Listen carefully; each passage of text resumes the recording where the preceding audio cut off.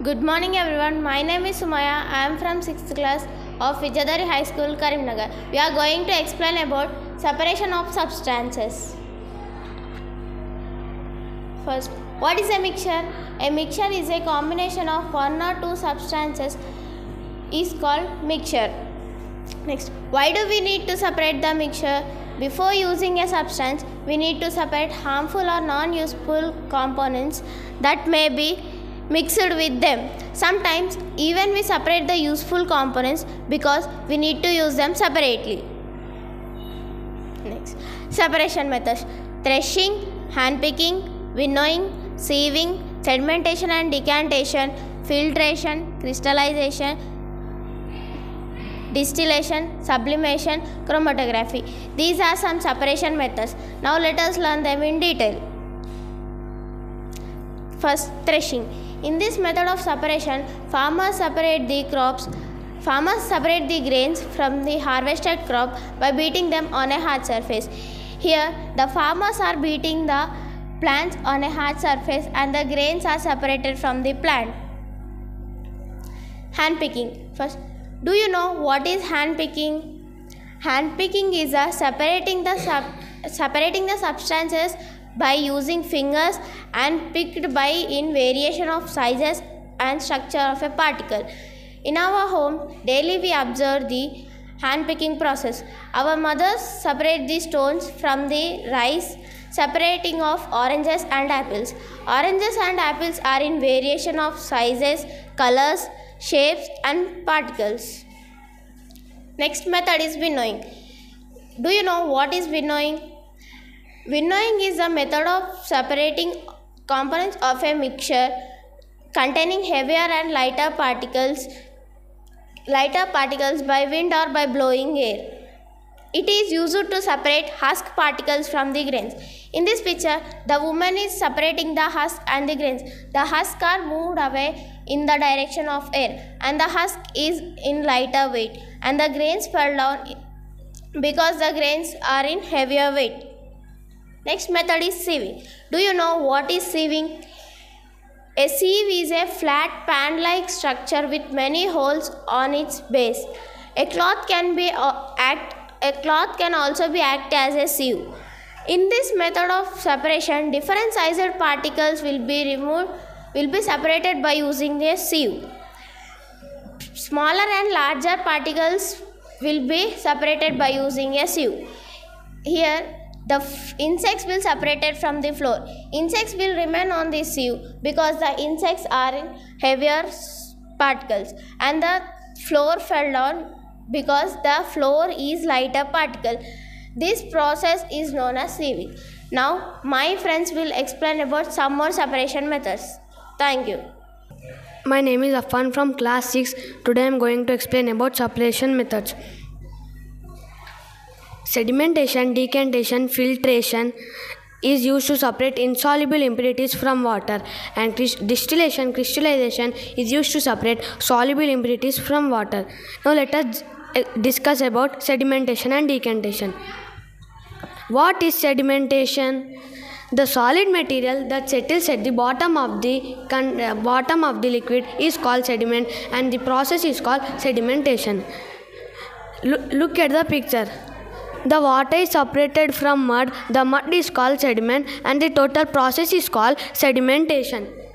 Let us discuss about the decantation. The upper clear liquid are poured into another container with the help of glass rod without disturbing the sediment is called decantation. What is decantation? The process of separation of clear upper liquid from sediment is called decantation.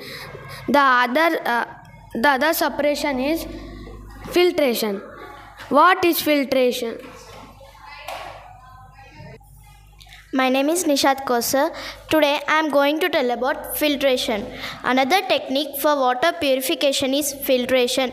This technique is better as it helps in removal of very small impurities, also which are not removed by sedimentation and decantation. In this method, the impure water is made to pass through a filter paper. This is funnel. In this funnel there is a filter paper. The filter paper acts as a sieve and does not allow the light impurities pass through it.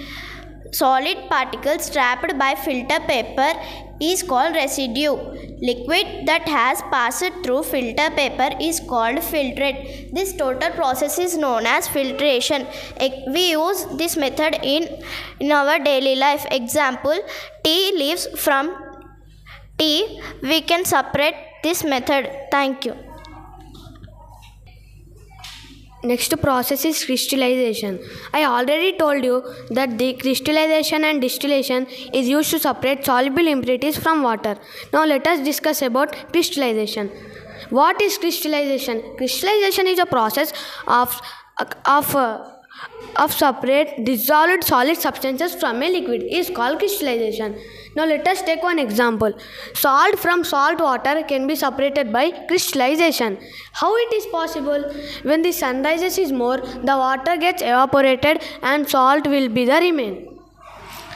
The other method is distillation. What is distillation? Distillation is a process of separating the components of liquid mixture by boiling it and cooling the vapors.